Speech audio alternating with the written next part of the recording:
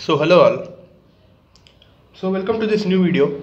So as you have shown us the huge support for our model paper solutions. So now we are going to provide you all some of the important steps which you need to learn before giving the exam of electromagnetic theory. Okay. So we are going to discuss some of the important questions which you need to be studying before going for exams in order to get minimum marks. Okay. So in this video we are going to discuss all the important concepts, all the important concepts related problems, everything. So stay tuned, watch till end, don't skip this video. Of all the 5 modules, some of the important concepts which you need to be learning before going to the exams. Okay, as you know that from after 2 days we are having the exam, first exam, that is electromagnetic theory. Okay, so in first module we have an important concept related to Coulomb's law. Okay, so this Coulomb's law we need to be studying. This is one important concept. Okay, because it might be they might be asking one Coulomb's law in vector form. Okay, this is the vector form derivation of Coulomb's law you need to be knowing. Along with that, all the units you need to be mentioning. Okay, because this carries 1 or 2 marks. If you want to score complete 6 marks or 7 marks, along with the diagram, all the representations, axis representation, statement, relationship, mathematical relationship, and its relationship with respect to all the vectors, you need to be writing it. Okay, so this is one important question from first module, that is Coulomb's law. So let's see one more important concept.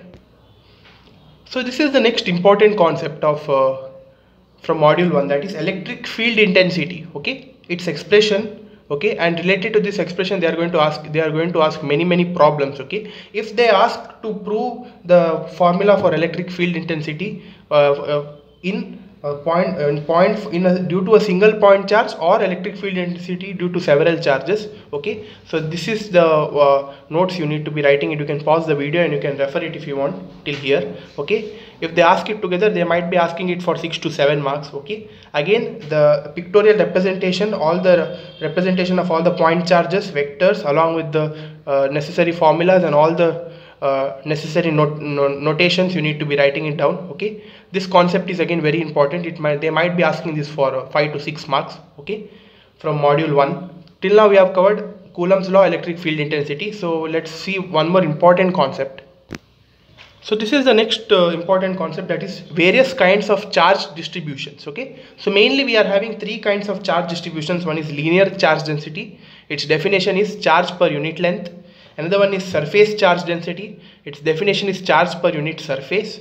And the third one is volume charge density, definition is charge per unit volume. And these are the representations mathematically, that is linear charge density or line charge density, that is rho L, surface charge density rho S, and volume charge density rho V. Okay, so this they might be asking this for 4 to 5 marks, that explain the different kinds of charge distributions. Okay, so you need to be writing 3 kinds of charge distributions, its definition, mathematical representation, and the terms. Okay, notations, all of them you need to be writing along with the unit. Okay, this unit also carries half or 1 mark. If you want to score full marks, these are all the things you need to be writing thoroughly. Okay, yeah, we have discussed 3 concepts. Let's discuss one more.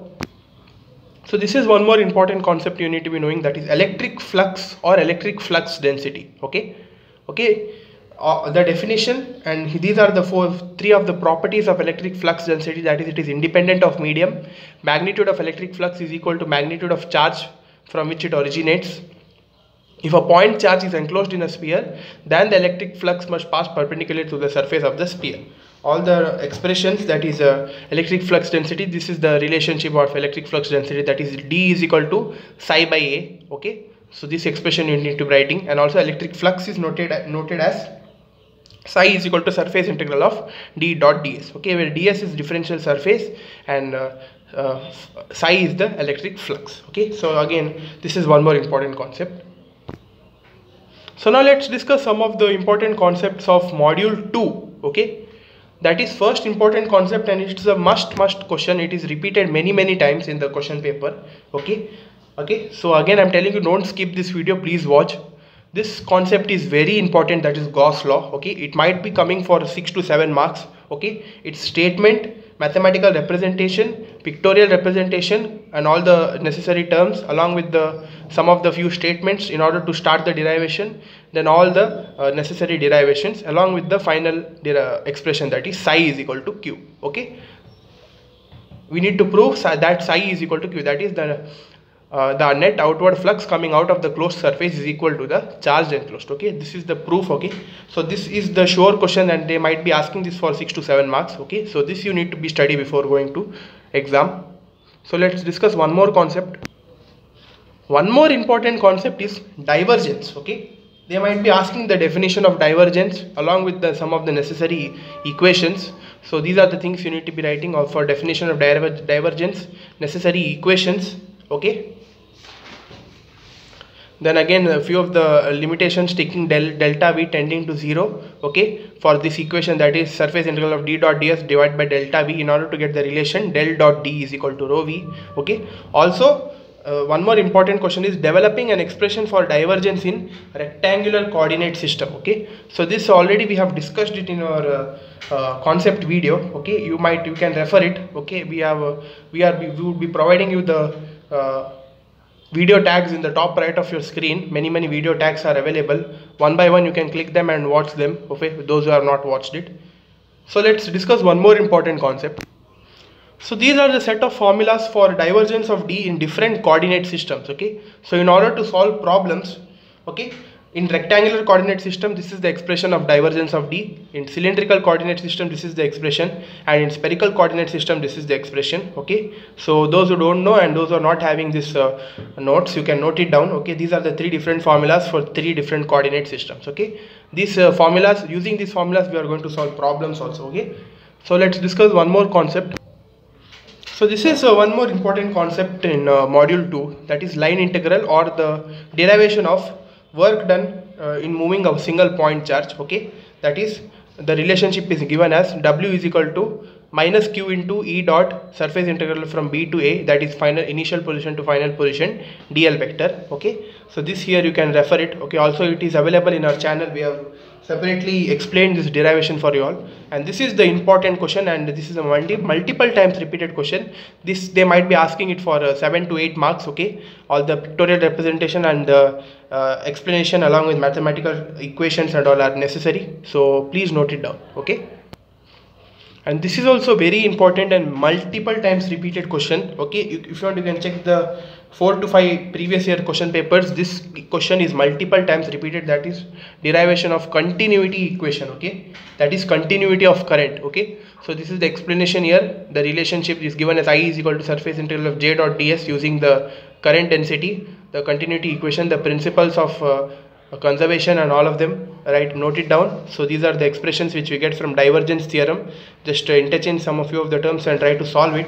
Okay, and obtain the expression for continuity equation, that is given as del dot j is equal to minus dou by dou t of rho v. Okay, so this is the continuity equation here. So please you can, if you before going to exam, this concept you need to be studying very well. Okay, that is continuity equation. Okay, so till now we have seen module 1 and module 2 important stuffs. So I'm just going to recall it. So in module 1, Coulomb's law, electric field intensity, electric flux density, all of them we need to be studying. From second module, Gauss law, divergence, continuity equation, work done, derivations, and divergence, different formulas for different coordinate systems. Okay, so let's get to module 3 now, Poisson's and Laplace equation. Okay, the important question is derivation of Poisson's and Laplace equation using the divergence. Okay, so this also we have discussed it in our conceptual videos. Those who have not referred it, you can refer it down. This is very important question and also multiple times repeated. They might be asking this for 5 to 6 marks. Okay, this is one sure question. Okay, so you need to be studying this derivation of Poisson's equation and Laplace equation. Poisson's equation is given as del square V is equal to minus rho V by epsilon, and when del square V is equal to 0, we say that it is a Laplace equation. And also the representation of Poisson's or Laplace equation in different coordinate systems. This is in rectangular coordinate system, this is in cylindrical coordinate system, and this is in spherical. Okay, those who have not noted it down, you can note it down. Okay, and also to find the capacitance using the parallel plate capacitor, cylindrical capacitor, also spherical capacitor. Any in three of this, any one derivation would be confirmly asked. Okay, and they might be changing the boundary condition here. So here in this case the boundary condition mentioned is at z is equal to 0, v equal to 0, at z equal to d, v equal to v naught. Okay, so using this boundary condition we have solved this problem, okay, in the concept videos, but they might be changing the boundary condition in the question, and the solving technique would be remaining the same. Okay, you might be considering the rectangular coordinate system, any one side you can consider and you can solve it. Okay, yeah, the final expression of capacitance you need to be getting it. Okay, this is in find capacitance using parallel plate. One more we have, that is capacitance of cylindrical capacitor using a Laplace equation. This time we need to be considering in cylindrical coordinate system.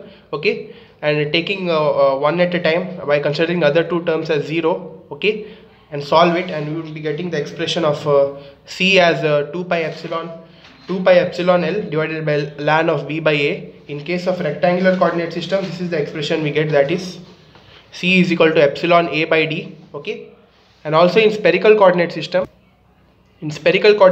considering two concentric circles and putting del square V in spherical coordinate system, taking one at a time and solving it. Okay, that is again the same thing, we need to integrate with respect to R, integrating all of this stuff again. This remains the same, finding the constants and substituting back the constants in the equation of V. Then again finding the EFI using the technique E is equal to minus del V, and solving it we would be getting one expression for capacitance, that is 4 pi epsilon divided by 1 by B minus 1 by A. Okay, so these are the three important derivation. Out of these three any one would be fixed. Okay, that's compulsory, you must be learning these three, that is one in rectangular coordinate system, cylindrical and spherical. In these three any one would be surely asked, so please be prepared for this. They might be asking this for 7 marks. Okay, so this Biot-Savart's law is not so important, but the Ampere's law in point form, okay, in differential form, point form, we need to be studying, okay, it very well. Okay, Ampere's law, so this is one important question they might be asking, Ampere's law in differential form. Okay, so these concept videos we have already done it in our when we are doing the concept lecture sessions. You can check our playlist and you can note it down. Okay, so let's get to one more important concept.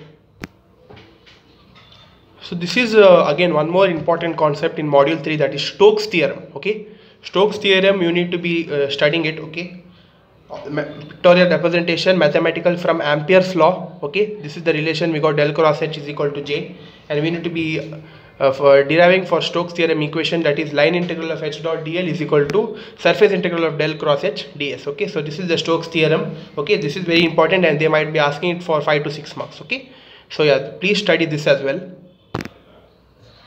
So in module 4, this is the very important question and multiple times repeated question in the previous question papers, that is force due to a moving charge. Okay, so this derivation is again very important, force due to a moving charge from module 4. Okay, see the derivation here, we have already discussed it in our concept videos, you can refer it. This is very important, force due to a moving charge. Okay, please study this.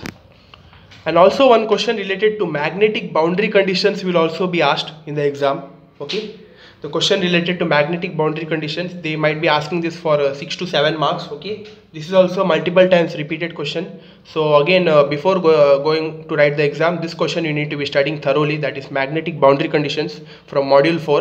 Okay, so let's discuss few of the important concepts in module 5. Okay, that is again this concept of Faraday's law.